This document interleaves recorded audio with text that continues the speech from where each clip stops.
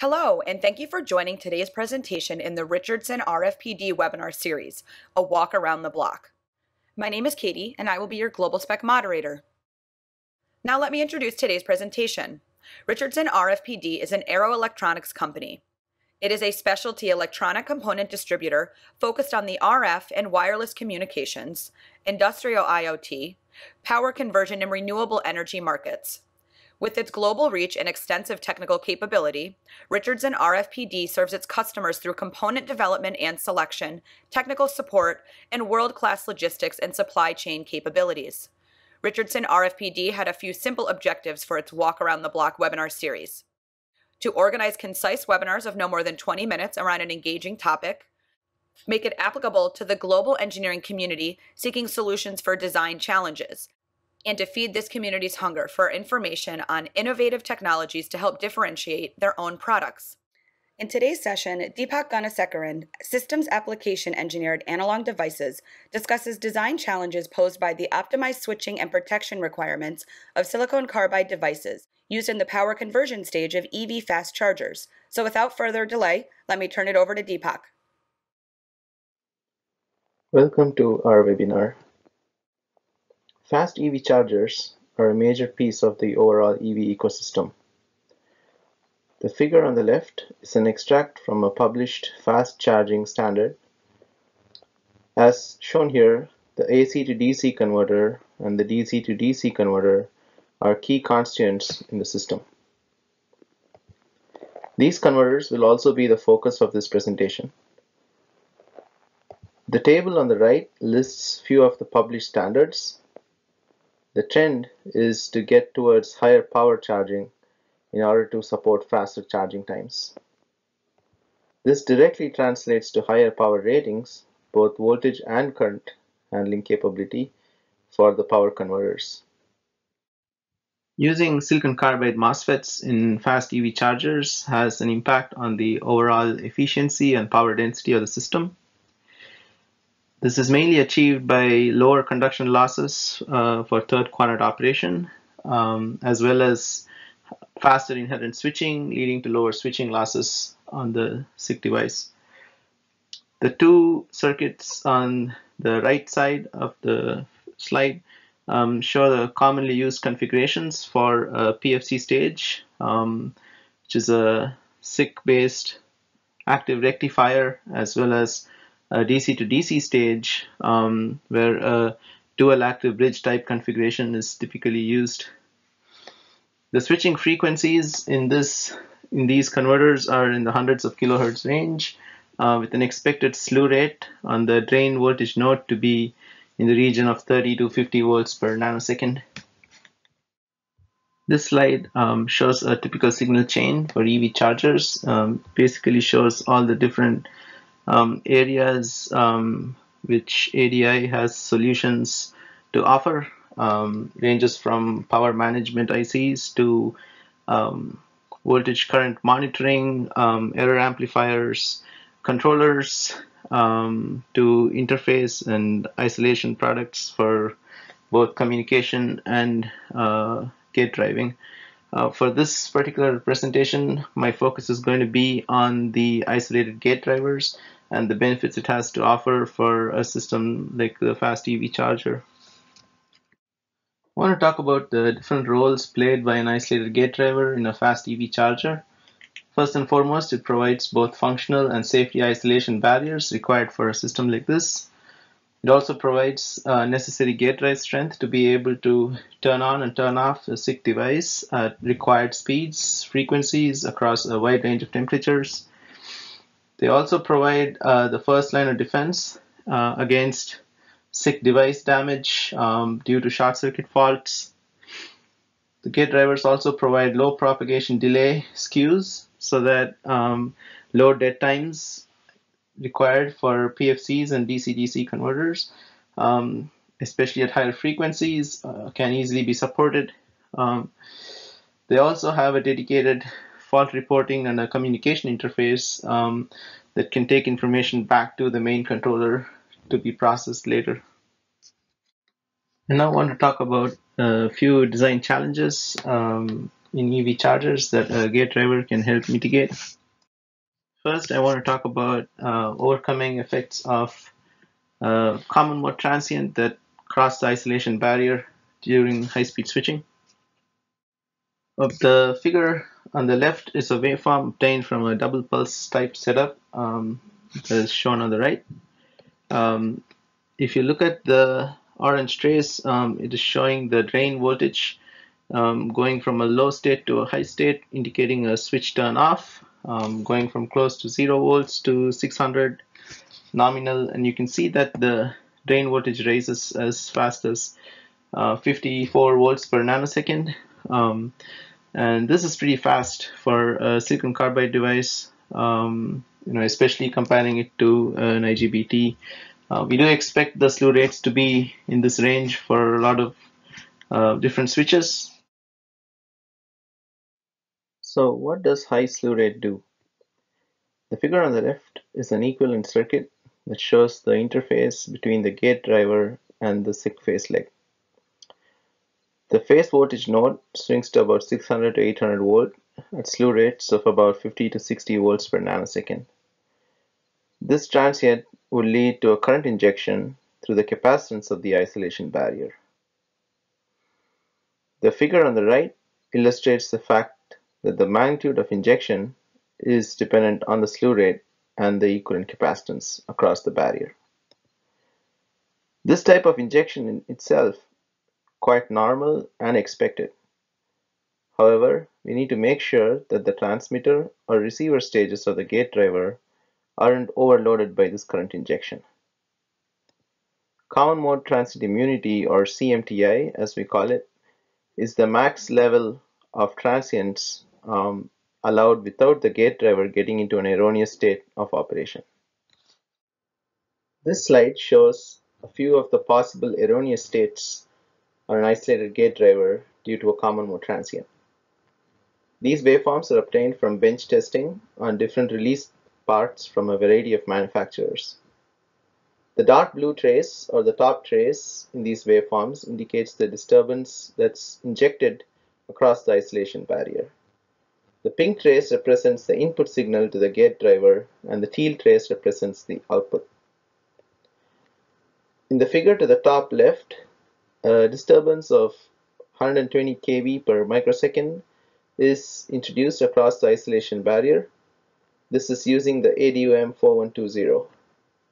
As you can see, the output signal does not have any disturbance or noticeable disturbance at these slew rates. This is a mark of a gate driver that has good immunity to the disturbance.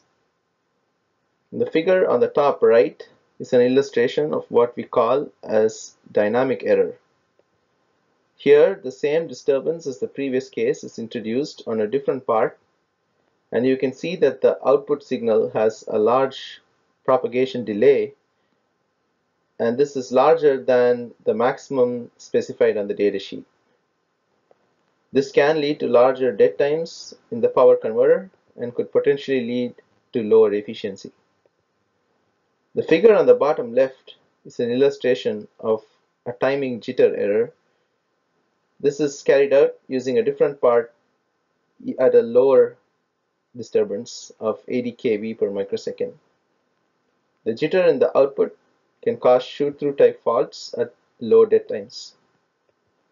The figure on the bottom right illustrates what we call as a static error. The output changes state and stays there for a longer period when a disturbance is introduced across the isolation barrier. This can lead to a shoot-through and tripping of the power converter. While this type of error is quite serious, this is mostly observed at very high disturbance levels, as you can see on the waveform. So the dynamic and timing jitter errors are what are commonly seen across a lot of gate drivers. However, many ADI gate drivers do not show static errors even at these levels of disturbance. In summary, having a good margin between the highest switching transient in the phase voltage leg and the common mode transient immunity is good practice. This can help avoid system-level challenges such as shoot-throughs and poor performance at lower dead times. ADI gate drivers are designed to provide extremely good common mode transient immunity. They offer a significant margin suitable for SiC-based EV chargers. Next, I want to talk about designing a reliable protection mechanism for the SiC devices in the power converter. I want to go over a few different example fault scenarios that can occur in the PFC stage of a EV fast charger. 3 different cases are shown here. First one to your left is a line fault, in which case the DC link capacitor supplies the current through the SiC device into the fault, and 2 devices are conducting at the same time. The second one shows a ground type fault where the DC bus capacitor sources this current through a single device back through the ground. The third case shows an incorrect gating event or a shoot-through event where the high side and the low side switches of the same phase leg are on at the same time. So depending on the location and the nature of the type of faults, this could have a far-reaching consequence on the operating conditions of the SiC device. The currents could be much larger than the rated currents and could potentially cause damage. So when we want to talk about fault tolerance of a SiC device, to do that, we have an emulated fault case here where a copper bar is introduced between terminals 1 and 2, and the high side switch is turned on, so it's going to be turned on into a fault. And you can see here that the gate voltage on the green trace goes high, causing the yellow trace, which is the current waveform, to keep raising. It is current flipped over, so this is raising current. The teal or the blue trace is the drain to source voltage, and as you can see, at a certain point, both the current and the voltage are very high, about 6,000 amps and 700 volts, and it's deep in saturation, and within about 3 microseconds from the beginning of the fault, the device is damaged. So it's important to identify what fault current paths and scenarios that you want to be protected against. One way to do that is to have simplified models that show the different fault current paths and also model the inductances and the stray elements in the package in your overall detection loop. So fault detection loop is very critical in determining what thresholds need to be acted on. So this is also commonly referred to as a DSAT detection, simply because of its origins in the IGBT world. And as you can see here, the voltage on capacitor C1, which is the DSAT capacitor, has a bearing on the drain to source voltage, or the voltage on the SiC device. But one important point to note is that the DSAT loop has a whole range of other components which has their own tolerance, and so this method shouldn't be used for very accurate overcurrent type detection. There's always the possibility of the tolerances in the individual components moving the current trip point. For example, half a volt of variation across these different components would, due to tolerance, can cause as high as a 100 plus amp variation in the overall trip currents. Another important parameter that needs to be considered while designing a fault detection loop is the blanking time. The blanking time, if you look at the figure on the right, is the duration of time the switch B1, which is the switch that is connected to the DSAT comparator, is turned on. And this switch is usually turned on during a normal turn-on event to make sure that as the drain voltage node on the SiC device is transitioning, there is no false positive that is being generated. But what it does is that it adds to the overall fault detection time if the switch is turning on into a fault. To see this in action, the waveform on the left shows that the yellow trace is the gate turning on into a fault. The teal trace is the voltage on the DSAT capacitor, and as you can see, the blanking switch is on for a period of time where there is no rise in the DSAT capacitor voltage. And once the blanking switch is let go, it then reaches the fault detection levels, causing a trip event. So the important thing to note is the blanking time must be selected in accordance with the type of switch one uses in their system, and it cannot be designed over conservatively, else would lead to very large fault detection times in cases of worst case situations where your device is turning on into a fault. The other important parameter that needs to be selected is the overall soft shutdown rate. To do that, the total impedance offered by the gate driver during a switch turn off must be independent of the normal turn on and turn off resistors. In this particular case, the area marked in orange shows the internal FET with a low resistance and an external resistor R3 that can be tuned to determine the required rate of overall soft shutdown. This can allow designs to have varying amounts of inductances both in the package as well as the circuit board, and this can be tuned to get the optimal turn off rates that one desires. Here's a waveform that shows the ADUM4137 in action on a third gen half bridge SiC module. The rated current is about 400 amps. You can see here that the device is turning on into a fault. The yellow trace is the gate voltage turning on into a fault. The red trace is the short circuit current raising, except that it's flipped over. You can see here once the gate goes above the threshold, the current raises up and reaches a peak of about 6,000 amperes. The blue trace shows the drain to source voltage. In this particular case, the fault is detected in less than 500 nanoseconds, and device turn off is initiated, and within a total of 800 nanoseconds, the current goes from beginning to rise to zero at the end of protection. So the SiC device is successfully protected. In summary, ADI offers gate drivers that has optimized blocks for fast fault detection and protection required for a SiC device.